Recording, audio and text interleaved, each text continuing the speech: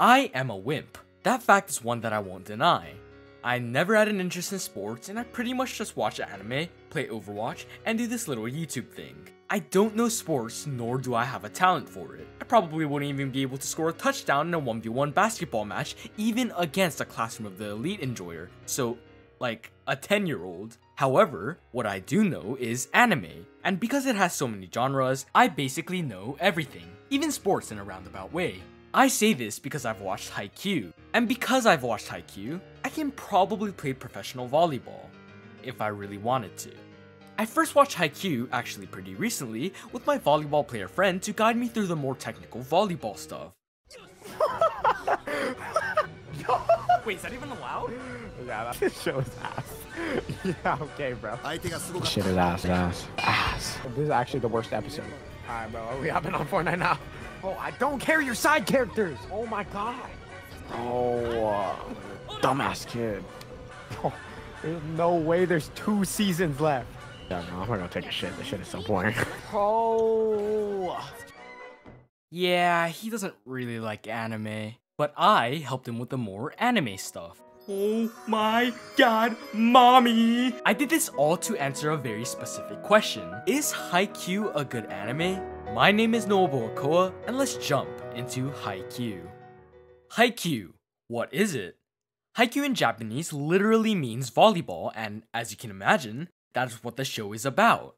Hinata Shoyo, our protagonist, is a small boy, but you need to be a big boy in order to play volleyball. However, through sheer willpower and hard work, Hinata is able to join the Karasuno volleyball team, which happens to also be the school that his volleyball idol, the little giant, attended. Haikyu tells a story of Karasuno's endeavors to once again reach the top of the volleyball world with willpower and some latent abilities. And I know that this is a lot of people's favorite anime, and I do have a lot of criticism for the show, but hear me out until the end before any angry comments. And if you come to agree with me, or just enjoy the content, leave a like and subscribe, it really helps out a lot.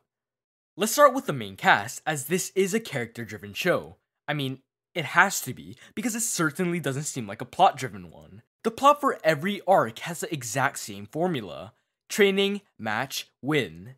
The plot is very simple and easy to follow because of this, but it falls a little short on depth for the same reason. Speaking of short, Hinata is a typical shonen protagonist. He is the same character as Asta, Naruto, and too many more. A Genki guy willing to go through any lengths, except vertically, to reach his ultimate goal of being the very best like no one ever was. His rival character, Kageyama, is also the same as too many other shonens. Edgy, bitch, annoying, Sasuke. And yeah, that sums him up. Pretty thoroughly too. Some might argue that he has had growth and in return is deep. But I just don't think it was a tremendous amount. He went from an absolutely intolerably insufferable asshole to just an insufferable asshole. I guess that's progress though? And that growth has many similarities to the next of the first years. Tsukishima is also a dickhead, and I didn't say was a dickhead because he still is one. His growth was also very minor, and no lasting effect came from that one hype moment. While we are on the topic of that one scene, I wanted to praise something that the show does very well. It gets his viewers hyped. I, a critic of the show who gave no shits about Tsukishima, too got super hyped in the Tsukishima Yosha moment. This show gets its audience hyped up in a very simple yet effective fashion. Often, with this show, a simple well-timed Yosha or Shinkuro Kogeki can get anyone hyped. The high-tension screams and the overcoming of hardships really makes you root for the characters, and it makes you happy when they succeed, even though the characters themselves don't have much substance. There are a few other characters I would like to mention: Azumane, Daichi, Sugawara, Tanaka, and Nishinoya. I know it's kind of a lot, but bear with me, it is a whole volleyball team after all. The first 3 are all the straight men of the group, each with a little, mostly unimportant quirk. Azumane has some self-esteem issues going on that are pretty quickly resolved. They have this overused bit where people say he looks old because of his beard and he sulks because of it, but other than that, there's nothing really that separates him from the next character. Daichi is a true straight man with not much personality other than that.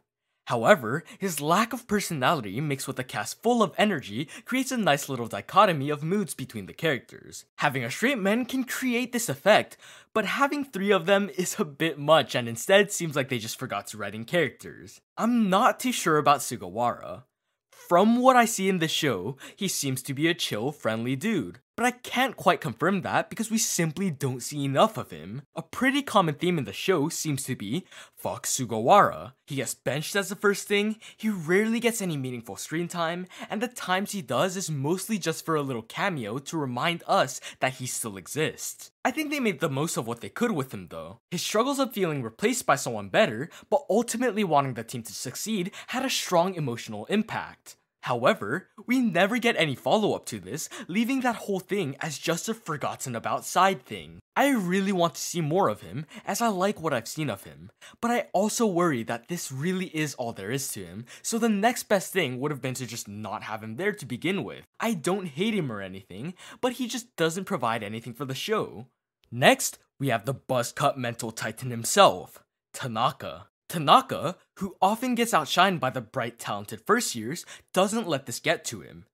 Ever. He always tries his best and pushes through whatever hardships he may face, regardless of how far behind he is. Honestly, I'm gonna sound crazy for this, but Tanaka has more of what it takes to be a good protagonist than Hinata. His interactions with every character suggest a strong and genuine bond. He seems like a genuine, strong, caring dude with legitimate setbacks, and so many more desirable qualities in not only a character, but as a person and an athlete. Lastly is my favorite character, Nishinoya. He is just a little ball of energy, always brightening the mood of the scene. He's mostly used for gags, but when he's in a match, that dude plays. Nishinoya is the most talented player in Karasuno in the anime, according to my friend. It's actually crazy. Wait. So... Who's the best in Karasuno right now? Bro, right now, easily Nishinoya. Sadly, most of the spotlight is taken by Hinata and Kageyama, but this guy is a different beast. He's fun, talented, has a perfect voice actor who also plays Bakugo in My Hero Academia, has a sick hairstyle. Nishinoya is a likable, well-written character. He doesn't have much depth, but he's great at what he's supposed to be. Finally, we have the most crucial part in any anime, the girls. The girls play a huge part. Nah, I'm just kidding. The 2 girls of the show are just there to look pretty, and they really have no part in the show. Except Saiko Ne-san. I won't elaborate further, but she is just the best. As you may have noticed, the characters are really hit or miss. The characters are all relatively shallow, and all that really matters is if they are likable or not. But what they do consistently miss on are the side characters. For every match in the show ever, you are able to tell who loses just by character design alone. For example, who do you think wins this match? The pretty obviously side character team that we will probably never see again, or this team? These side teams play the role of getting beat, with none of them having unique motivations or character. They play the same roles as Bokoblins in Legend of Zelda, or Nappa in Dragon Ball Z, or the big bad guy's army of henchmen in any isekai ever. But the show tries to make us care about them by telling us how talented they are and showing us their backstory, all while we just want to see the big match. There were too many episodes that I knew I could skip without actually missing out on anything before I actually watched it. Though I didn't because, I kinda have to review it. Each side character has a single job they must always fulfill. These 2 dudes, exposition dumps. This guy, which I really hate his hair, to lose. Ushijima, the final boss. None of the characters are anything outside of what they seem like. The show attempts to make us care, but I really only ever gave a surface level shit about any of them. Not speaking of talent, and just jumping straight to the next point, because quite frankly, I couldn't think of a good transition, this show has some insane power creep. Every single match starts with the opponents being overwhelmingly powerful and making them seem out of Karasuno's reach. And when Karasuno wins and proves that they are ultimately better, it means that they overcame that insane difference. Then, the next team they go against is also shown to have this unimaginably big difference, which they beat again. Shiratorizawa is seen to be the best of the best, unchallenged by any team in the country. But then Karasuno beats them, which should mean that they are now the best of the best. Then, Inarizaki pulls up and is shown to be even more out of reach. Then Nekoma does the same thing, and so on and so forth. And even though Karasuno has lost before, they have never really lost, which I don't like. When they lost to NoahBoahCoah, which, off topic, but I really like their chant. They don't really go into the fact that Oikawa was simply better than them. They instead say that Hinata was still new to volleyball and doesn't have much experience, which is why they lost. And even though it still leads to them trying harder in the end, it doesn't sit right with me that this loss wasn't really a loss. This juvenile attitude persists through most of the show, which removes the fear of loss and the devastation of it when they do. It's the same reason that no one cares anymore if Goku dies in Dragon Ball. They have just revived him so many times that everyone knows that he can't really die. And that is not good. You should feel empathetic towards the characters and be happy or sad when they win or lose, but this choice forms a disconnection on how we should feel versus how we actually feel. The show portrays Hinata and Kageyama as very talented volleyball-obsessed people, and they really are. That's kind of a problem. I honestly think that the show could use more slice-of-life fillers every once in a while to give us a break. Even speaking in real-life terms, improvement comes in during when you are taking a break, so it doesn't make sense that it constantly goes from training to match without ever resting. I know there are time skips between each match, but for the viewers, there's never really a break. They could replace some matches that don't matter at all to give us more interactions between characters. This could also make us care more about the characters outside of volleyball. Also, about them being crazed volleyball lunatics, I, for some reason, always found it really cheesy whenever they did this weird serious face thing. Is that just me or do other people feel the same way? Let me know in the comments. My volleyball player friend explained many things to me about the actual volleyball aspect of the show, and according to him, the characters have some nearly impossible feats. Even Hinata and Kageyama's quick should be impossible, especially at a high school level. Many of the feats are superhuman and often magical, but the show doesn't treat these as such, which takes away all the self-awareness. Now, I know they have to do the cool shonen stuff, but it seems very unsure about whether they should do that or not. It will make the show a lot more fun and self-aware if they did something like they did with Kageyama's first set, where they basically give him a Sharingan.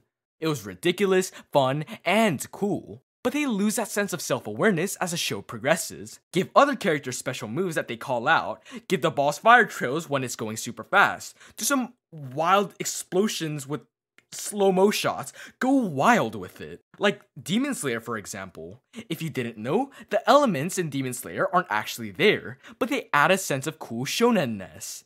Do the same with Haikyu. Simply just going all in with these creative decisions would without a doubt make the show better in every way. I'm not going to sugarcoat it, but this show is childish. Everything from the lack of depth in characters to the power creep to add tension is there to seemingly cater to younger audiences. But that isn't exactly a problem. As someone who is actively looking for qualities of the show as a reviewer, I found lots of problems. But someone who is just watching for fun or someone who doesn't know any better might find it super fun. And that is perfectly fine. This is a shonen anime. Shonen literally translates to small year, but it means young boy, and this anime is perfect for them.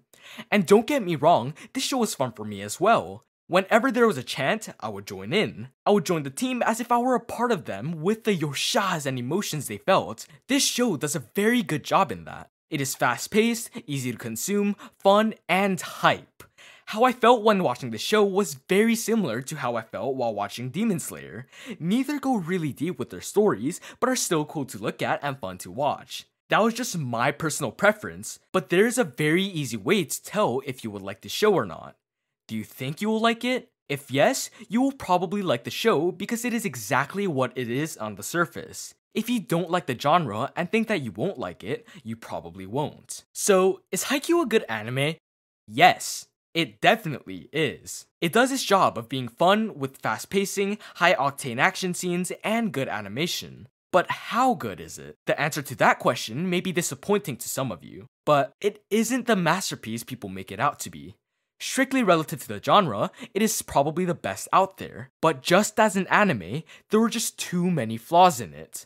I personally don't think that it deserves its 8.44 score on my anime list. I personally would give it in between a 6 and 7, which is still on the positive side of things. I think the show is good, so don't say I called it bad. I enjoyed the show, and if I wasn't watching it to review it, I might have given it the same score Mao has scored it. Even while watching it as a reviewer, I still enjoyed it quite a bit, and I will be finishing the show as it comes out. I am very excited for the future of the show, and I've heard some spoilers online, and I'm excited for when it gets animated. And there you have it. Now you know a complete online stranger's opinion on Haikyu. It was time well spent though.